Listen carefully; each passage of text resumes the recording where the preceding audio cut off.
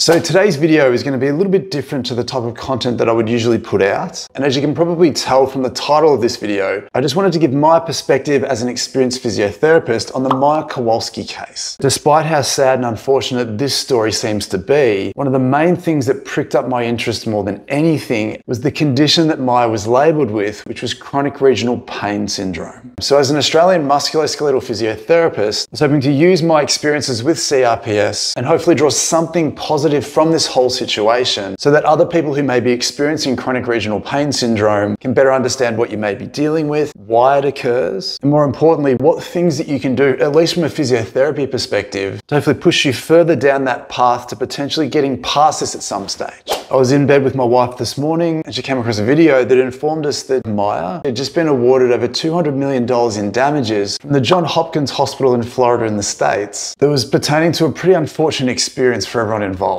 Ultimately, Maya presented to a hospital with quite sinister abdominal pain and disabling leg and foot pain to the point where I understand she needed a wheelchair to get around. The powers that be used their experience and expertise to determine that she may have been a victim of child abuse. They removed her from her family, which ultimately caused her mother to commit suicide. Now, I believe there's a Netflix documentary on this specific story entitled Take Care of Maya. Again, I haven't seen it. My only understanding of this particular case was what I've been reading this morning since my wife let me know what happened. So as an Australian musculoskeletal physiotherapist with almost 20 years of experience trying to help people solve their pain, one of the really interesting things about chronic regional pain syndrome, and unfortunately this seems to be reflected quite heavily in the Maya Kowalski case, is that there's a lot of unknowns in the medical and health communities about what chronic regional pain is and how to diagnose it. And like a lot of chronic pain conditions, whether it be CRPS or fibromyalgia or other persistent forms of pain, there's still this leftover stigma that the person themselves are some way responsible for the severity of their symptoms. The idea that this can all be in your head, that your pain isn't real, or that you are somehow being untrustworthy in the presentation of your pain symptoms is something that needs to change across the board. The moment that we start giving patients the impression that we think that they are at fault, that they are doing something wrong, is also the moment that we completely invalidate how they feel. And when dealing with any form of chronic pain dysfunction, and you'll hopefully appreciate this in a second, it can be one of the single most detrimental things to do to a person with this experience. And the reason why I say that is regardless of what your chronic pain symptoms might be, if you have chronic regional pain syndrome, you may have a wide variety of different aches, pains, and issues that may be all types of severities from mild to extreme. And in my experience as a physiotherapist, the overt presentation that we see in terms of where your pain is and how sinister that pain may be for you is not just based on musculoskeletal dysfunction. We tend to see that a lot of chronic regional pain syndrome can develop after an acute injury. I remember about 10 years ago, I had a young girl present to me in a clinic who had just sprained her ankle. And over the course of 1 to 2 weeks, her symptoms skyrocketed. Her swelling didn't go down, it changed color, she couldn't put any pressure on her foot. But more importantly, the pain that she was experiencing was extreme. And what's really important to understand about chronic regional pain syndrome and a lot of other chronic dysfunctions for that matter is that we absolutely need to respect the presentation in front of us. We need to respect that my patient at the time had severe pain, she had a lot of swelling, she couldn't weight bear to any major degree, but it's not her fault. She's not weak, she's not putting it on. There is a tangible reason for why she was experiencing the things that she was. And if we aren't continually open-minded as therapists and health professionals, then we're going to miss the most important part of this conversation. It was absolutely not her fault that other health professionals and medical professionals couldn't quite put their finger on what she was going through. Her scans didn't reveal any sinister damage to her ankle at the time. So this young girl and her family were left frustrated and scratching their heads because they weren't given an accurate diagnosis of her symptoms. But beyond that, they didn't understand what was actually going on. And the reason why this is so important and the reason why we need to validate how each person with chronic regional pain feels is because most of these symptoms are not based on tissue damage, even though that is a part of the equation for some people. It is heavily influenced by how threatened and heightened her central nervous system is. And without knowing much about Maya, if anything at all, for her to be given the label of chronic regional pain syndrome, it suggests that her nervous system may also have been heightened to some degree long before she hurt herself. as was the case with my patient and the 1 or 2 people that I may see with chronic regional pain each year, not only is everything that they experience completely valid and real, it is often just an expression of other things that are going on in that person's life, and whatever injury may set it off just gives it a platform for that heightened nervous system to feed off. And as was the case with my patient and potentially Maya as well, how heightened someone's nervous system is before they hurt themselves can determine the reaction to that injury. Now, in order to get a broader understanding of why chronic pain can exist, we need to understand what pain actually means. And again, I talk about this on the channel all the time, but for anyone unaware, as an industry, we used to think that pain was based on tissue damage and tissue injury, where if we took a scan of your painful area, we would logically expect to see something that was broken or torn or damaged. And while this can be the case for a lot of people, it never actually explained why so many people can have intense debilitating pain, but nothing to show for it on a scan. So what we've come to understand these days is that pain is just a representation of your brain and nervous system's perception of threat. Now, clearly that can encompass tissue damage and injury that can be very threatening for a nervous system, but it's not exclusive to that alone. So then as we bring chronic pain back into the mix, what chronic pain suggests, persistent pain suggests, and chronic regional pain suggests is if we think of it logically along those steps, the intensity and the persistence of someone's pain without any tangible evidence of damage or medical dysfunction that we sometimes need to hang our hat on to give someone a diagnosis, our focus shouldn't consistently be on the tissue damage or the systemic dysfunction that we're expecting people to have to underpin this issue. We instead need to focus on why someone's nervous system has been chronically heightened for long enough to create these symptoms. So like my patient a few years ago who sprained her ankle and came in with chronic regional pain syndrome, or Maya herself, or you or anyone else in the future, it's really important that we take a step back, put the pain and dysfunction aside temporarily, and try and get a better understanding of why your nervous system is heightened in the first place. And again, as I've said on the channel a lot, in the animal kingdom, a heightened nervous system, that fight or flight response, is normal. It's normal for animals, it's normal for us as animals as well. But the problem with modern society and modern living is that while in the animal kingdom, that fight or flight response is often a fleeting experience. If you were to watch a lion chasing a zebra out in the wild, they'd both be in that heightened fight or flight response. One's trying to kill, the other's trying not to be killed. And that fight or flight response, that temporary heightening, acts as that temporary boost in physiology to try and make that outcome successful. But what's important to understand in that scenario is that if that lion fell over and the zebra got away, in a very short amount of time afterwards, you might find that that lion is back asleep and that zebra might be drinking calmly at a watering hole without potentially a care in the world. The idea being is that that temporary boost is very quickly followed by a temporary reduction once that perceived threat has gone. But one of the problems now as humans in this modern world is that temporary boost, that fight or flight response, is no longer temporary or fleeting. It is in of itself chronic by nature. Whether you have financial stress, work stress, relationship stress, whether you have religious or cultural stress, whether you have stress from your body image or your societal expectations, or if you are someone who has unfortunately been a victim of abuse, whether that be mental, physical, or sexual, these things stick with us. Whether it's something in your past or something you are currently dealing with at the moment, chronic exposure to anything asks your body to adapt to that over time. And if you've unknowingly been telling your nervous system, or had your nervous system been told to be chronically heightened for months, years, or decades, then it's going to be very good at being heightened.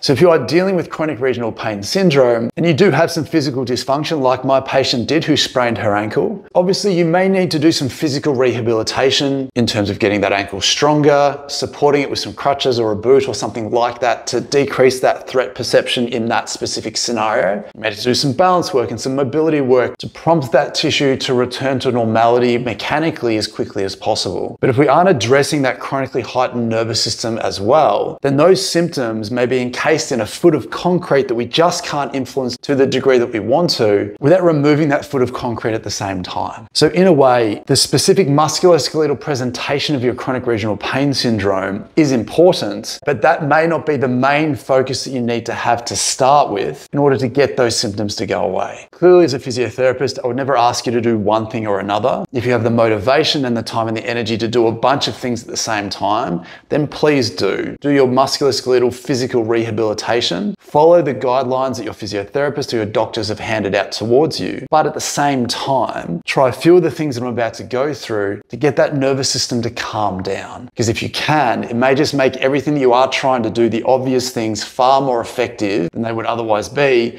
if we're not focusing on that foot of concrete that they're encased within. So as a physiotherapist, there's 4 simple things that I would recommend to my patients to try and get that chronically heightened nervous system to dial down a few gears. Before we get to these, we need to make sure that everything that you do passes through a filter that allows you to understand whether it's actually done something. Because I don't want you to waste your time with things that I or someone else may offer you up to do if it doesn't make you feel any different. And because the spirit of these techniques are there to try and help you down-regulate a heightened nervous system, it's really important that you take stock of how heightened you feel your nervous system is to begin with, focus on each one of these individual things, and then recheck in again to make sure that you feel like you've tangibly shifted down a few of those gears. And a way that I find really simple is that if you just close your eyes and try and give yourself a score out of 10 of how heightened you may feel you are. 10 being the most heightened and stressed you can possibly feel. 0 is absolutely nothing. But take stock of that, give yourself a number, and check in again after each one of these techniques. So the first thing that everybody can do is exercise. Now, if you have an injury or an issue associated with your chronic regional pain syndrome, what your exercise looks like might be different for the next person. But the great thing about the body is that you can always do something. Like my patient who had injured her ankle, clearly I couldn't get her to go for a walk or go for a run, but she was more than happy to go for a swim and put a buoy between her legs so she wasn't kicking, just to get her body moving. And not only is the type of exercise important, but also the intensity and the duration. And this is really important to consider because not only is your pain your brain and nervous system's perception of threat, that threat can represent itself in a million different ways. The things I mentioned before in terms of life stresses can be a big part of it, but if you are doing too much of something or you're going too hard at that thing, that can also be a form of threat. So for my patients, swimming was a very gentle, relaxing experience for her to do, but we wanted to focus more on the enjoyment of the experience of movement, but finding an intensity and a duration and a type of activity that feels very respectful to you and your symptoms is an amazing way to get your nervous system to down-regulate.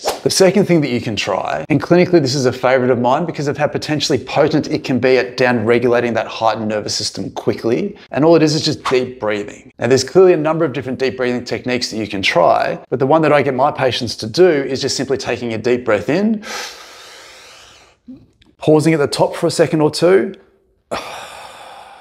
before relaxing and sighing on the way out. The great thing about that technique, it may only take 3 to 5 of those deep breaths to register that down regulation of your nervous system. But depending on how heightened and chronically heightened you might be, how on edge you might be as a rule, cycle through 5, 10, 15, 20 of those relaxed deep breaths until you feel that tangible shifting down of a few gears. Tip number 3 is cold showers. Now I'm fully aware that the thought of cold showers doesn't feel very calming and relaxing, and ultimately it does feel threatening. There aren't too many people that would naturally volunteer for a cold shower and then jump into a cold shower and not feel like you want to freak out and become threatened. But the key with cold showers is that not only can they be a fantastic way to reset your nervous system and cause it to calm down, but it can also be used as an exercise to practice your deep breathing and get better at down regulating that heightened nervous system in the presence of a threat. And what I mean by that is instead of just turning the shower on cold and jumping in and hoping for the best, if you start with your regular warm shower, just take some calm, comfortable deep breaths just to regulate your nervous system to begin with. Then just start to turn the temperature down of that shower to the point where it starts to feel subtly challenging. And if you can maintain that comfortable breathing pattern and stop your body from freaking out and spiking, then you'll start to realize that you can tolerate that cold for longer. And then as your body starts to adapt to that process over a few days and a few weeks, you'll naturally feel like you can keep turning down the temperature of that shower until it's completely cold and it won't feel horrible. I have a cold shower each morning and I look forward to it. It feels amazing and I love how it makes me feel afterwards in terms of my stress levels and just my quality of life as a whole. The fourth thing is lovingly called the gut smash. I've posted a video on this before. This technique was popularized by Jill Miller of Yoga Tune Up, and all it requires you to do is to grab a ball, place that ball into your abdomen, lie down on top of that ball and gently go hunting for anything that feels tight, tender or restricted. What this does is this can help stimulate the vagus nerve, which has a strong role to play in down-regulating a heightened nervous system, that parasympathetic response to the sympathetic heightening. Not only is this exercise amazing for helping you get to sleep if you do it before bed, but I challenge you to not feel more relaxed after doing this exercise. But ultimately, the point of this video is to say that if you are someone who is dealing with chronic regional pain syndrome, you are not insane, your symptoms are 100% valid. It's not good enough for a medical or health professional to challenge the validity of your symptoms. It is more of a reflection on their inability to diagnose you correctly, more so than it is your fault. The sooner we can make you feel valid with what's going on, understand that the musculoskeletal symptoms that you may be experiencing are important, but may not ultimately be the most important thing that you need to change to get through this, then we can consistently change the narrative of what chronic regional pain is, how easily it's diagnosed, and potentially how quickly we can get it under control. So I genuinely hope that was helpful. I hope that it was also appropriate that we piggybacked off of Maya's unfortunate circumstances and everything that she and her family have been through. But hopefully we can turn that into some form of a positive for other people to learn a little bit more about their condition, or at least give people more sympathy for what someone else might be experiencing. So I genuinely hope that was helpful and insightful. Thanks for watching, and I hope to see you in the next video.